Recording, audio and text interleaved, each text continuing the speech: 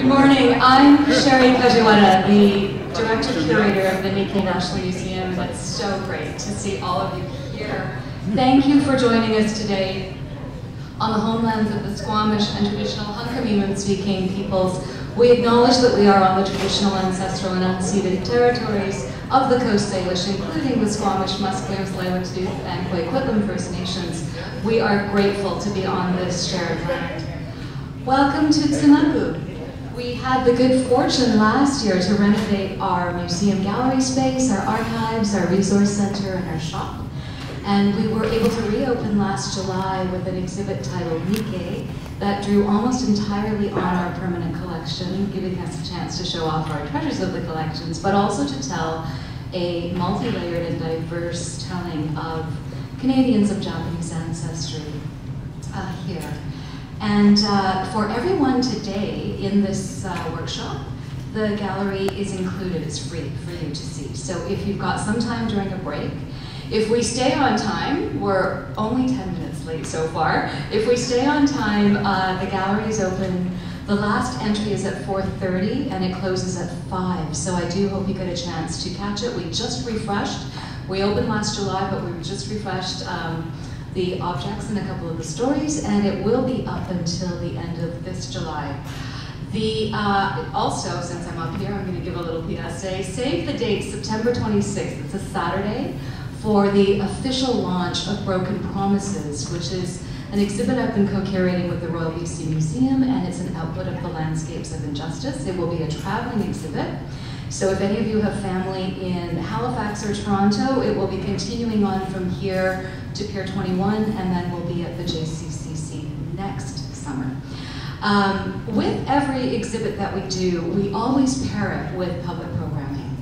And nothing could be more germane and relevant to the Nikkei exhibit than TSUNAGU. And today is thanks to the very hard work, the dedicated work of Connie, Kadota, and Komori, who themselves have been passionate about preserving their own family stories, encouraging all of us to do the same and to really start these kinds of conversations.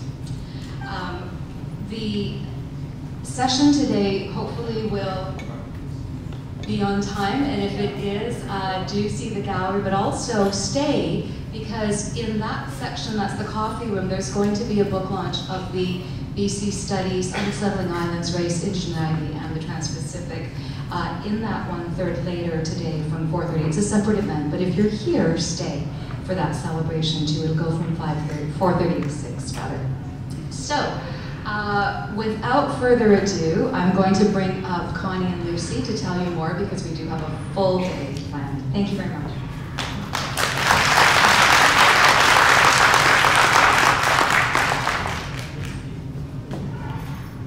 Sherri, and welcome everyone.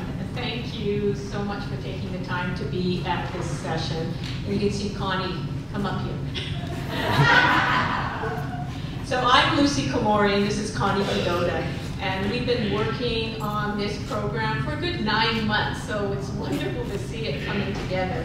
And so Connie and I programmed it, and in collaboration with Sherri and Nicola Ogiwara at the Nikkei Museum. So we called this session TSUNAGU. TSUNAGU means basically to connect. So it's like a bridge connecting over a chasm. Or in Japan, let's say TSUNAGU, the family name passing from one generation to the next. So, you know, like as Sherri mentioned, we're very interested in family histories and whether those histories are being communicated to next generations. So that's what this is all about a conversation between generations. And we know from talking to a lot of different people that there's no singular narrative about the Japanese Canadian community. So it's really exciting to hear everyone's stories. So they're different, and yet there's one thing that connects us.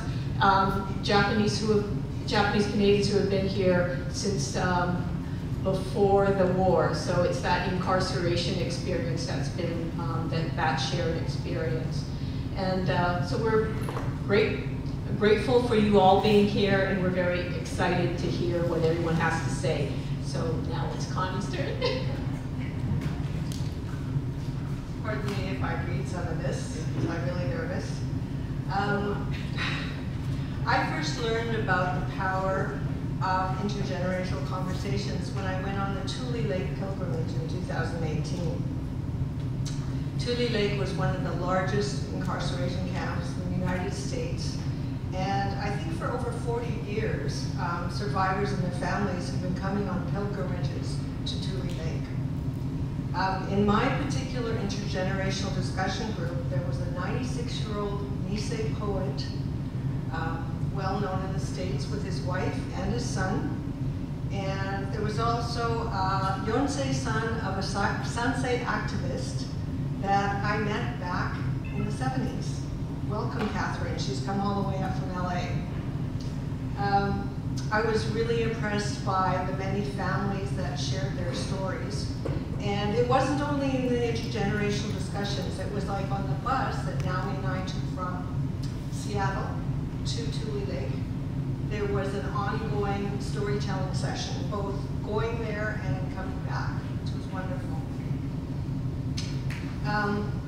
For a long time, I guess since the 70s, Lucy and I have been working on preserving and sharing these really important Japanese Canadian stories. But today, rather than retelling or telling these stories, we're focusing on why these stories were often not shared for so long in many families. And of course, we know that also, if you were a Sansei growing up in the 50s and 60s, it was also not in our schools, in the educational system at all. So we didn't know about it from that either. And also maybe we can discover some of the effects of the incarceration on the generations that followed the Issei and the Nisei that directly experienced incarceration. Next, I'm supposed to go over the review of the day, which is way over there, so I'm going to try and remember what I put up there. Lucy will be introducing Karen. Karen Kobayashi is our keynote speaker and will be speaking next. And then after that, I'll introduce the panelists who will come up here, and Karen will moderate specific questions. And after that, we'll have a Q&A. Yeah. And then after that, lunch for about 45 minutes. And then we'll show a film that Lucy and I made called Sedai when we took the ACAM Community Media course at UBC a couple years ago. And then we'll break into the table discussion. So we told you to sit wherever you want, but after lunch you do need to sit at the your designated table. And there is a big sheet at the back there by the door that says your table number. So that's where you'll go either during or after lunch. We've set an hour and a half, I believe, for it. The facilitators and note takers who we've trained will be keeping track of the time. It is a limited amount of time, and we really want to hear from everybody. And after that, I think we're having each table group come up and present to the whole group a summary of their findings from their